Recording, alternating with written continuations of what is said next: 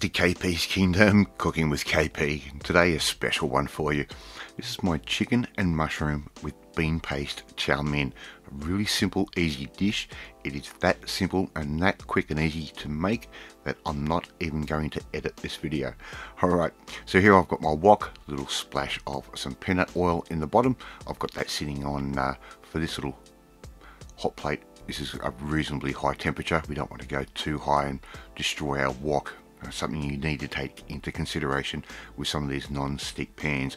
Just going to spread that oil around a little bit with my little spatula, my little flipper. Alright, just like that. Okay, very simple.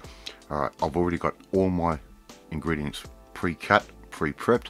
Very important when you're doing a chow mein or a stir fry of any sort. So I've got an onion that I've quarter cut. That's going to go in just like that. I'm just going to let that sit there and fry away for a little bit. I'm going to add in a little bit of white pepper straight over the top of that. Very simple. Give that a little bit of a stir. Alright, and fried onions, nothing smells better in the kitchen. Here I've got a little bit of green bell pepper or green capsicum for us Aussies. I'm putting that in. That can start cooking off now. Want those not too crunchy, just want a nice little bit of a crunch, but we don't want them rock hard either. Alright, that's going to go in. As you can see, it's steaming away like that. Now, I'm using a pre-bought noodle. All you have to do is put that in some hot water and let them separate. Very simple. So I've got Mrs. KP on the other side of the kitchen doing that for me.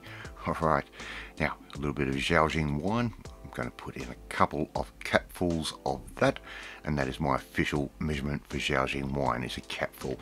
That's going to go in, and it's going to help soften up and start cooking those onions down, as well as that little bit of bell pepper. I give that a little bit of a stir, just like that. So far, so simple and so easy, and the place is already smelling amazing. Here I've got some shiitake mushrooms. I've just cut those in half. I've put those in. We're just going to take a little bit of the liquid out. These are not fresh shiitakes. These are the canned variety. Drain them, give them a good rinse with some cold water. Get rid of any extra sodium or salt that is in there. And put that in, and that's just going to sort of sizzle away. So here I've got a little bit of garlic paste. Going to put that in, stir that through, and that aromatic smell is already starting to take over the whole house. It's amazing what this can do. Now, this particular dish is another in my challenge series where I'm trying to create as many dishes as possible out of one roast chicken. It all starts off with my one pan roast chicken dinner. Alright, if you haven't seen that, go back and watch that. Alright, so here I've got some spicy bean paste. You can buy that from your Asian supermarket. I'm just going to put in around about 2 heap teaspoons of that. I'll put that straight onto the top of my spatula or wok ladle or wok stirrer, for a better word. I don't know what you call this particular shape because it's a little bit of both. Okay, all we're going to simply do is start stirring that through, and the smell of that bean paste is incredible. Don't be afraid of it. It is a really good little ingredient to use. You don't need a lot, and it goes a long way.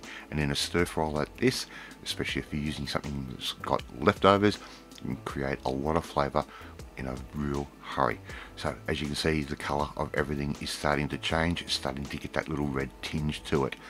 Now, I've also made up a slurry which has got some cornstarch or corn flour in it and a little bit of chicken stock. Now, here is some sliced up chicken from our roast chicken that we did. Alright, just put that in at this point. Give it a bit of a break up with your spatula or whatever we're calling this thing. Alright, just give it a little bit of a break up, just like that. Give it a good stir through.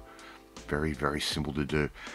At the moment, everything's looking a little bit dry, and that's where our little slurry is going to come into it.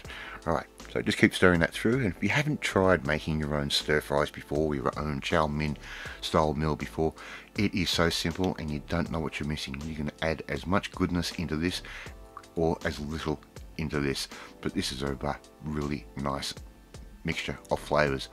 Alright, Just gonna let that sit, get it a little bit more heat into it. Right, that chicken was at room temperature, but we don't want that. We want something a little bit warmer. All right, so keep an eye on that, and you can see the steam starting to come out of the mushrooms, and starting to get a bit of heat into that chicken. I told you I was not going to edit this at all, so I'm not cutting out anything at all, so you can see exactly what I'm doing and how quick this is.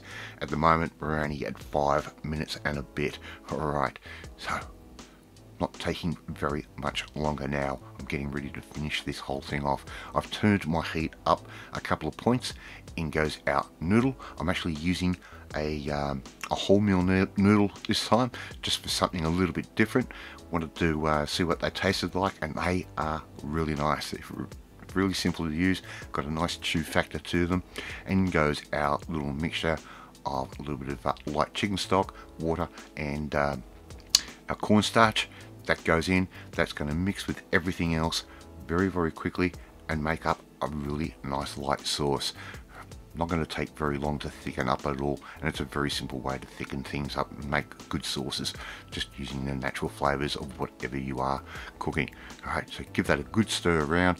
Make sure the noodles are getting incorporated in with all the chicken and the vegetables that we've put in there.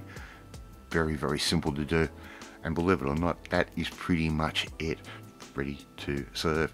Thank you so much for watching this video. I'd love to see you try and make this one at home.